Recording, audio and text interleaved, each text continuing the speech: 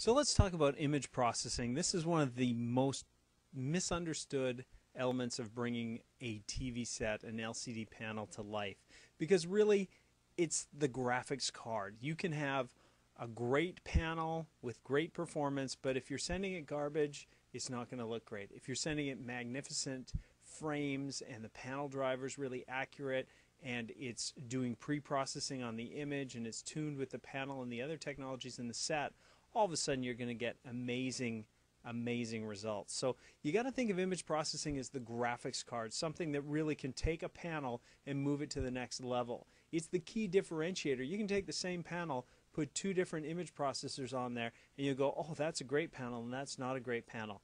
It's a great image processor driving a great panel.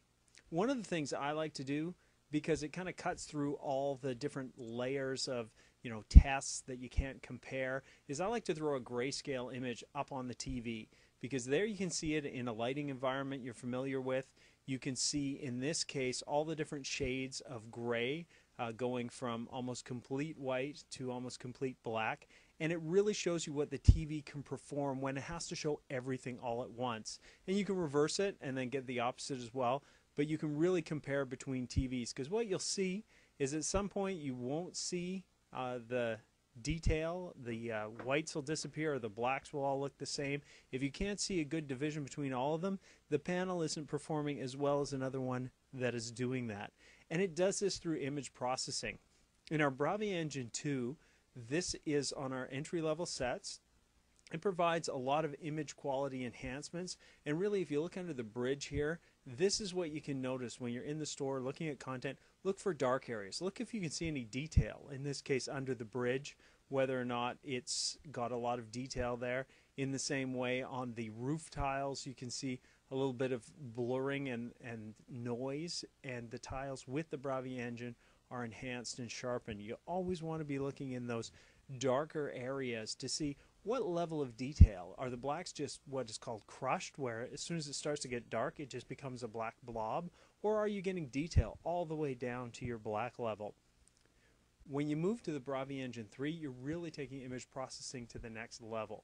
You're looking at doing things like, in this image, enhancing the contrast, making sure you have lots of detail in the dark areas, and really balancing out to make it a more vivid, lifelike picture.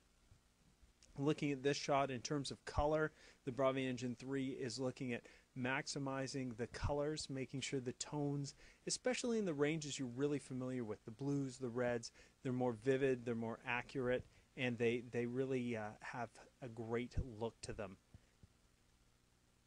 This final example again gives you that notion of the color and the contrast and the noise just being brought up to speed by the BRAVIA Engine 3. It's important to note that the BRAVIA Engine 3 processes all signals, high definition and standard definition, whereas the BRAVIA Engine 2 processes only standard definition images.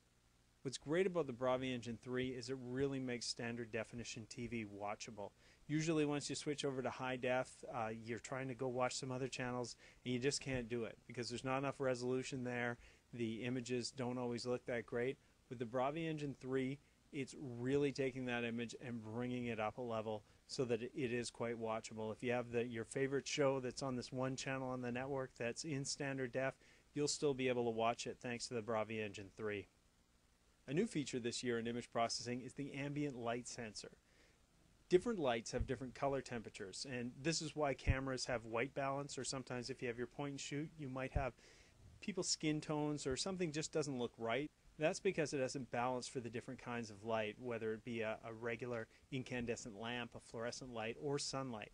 So this will actually change the color that the TV is displaying back to match what your eye is already matching in the room around you.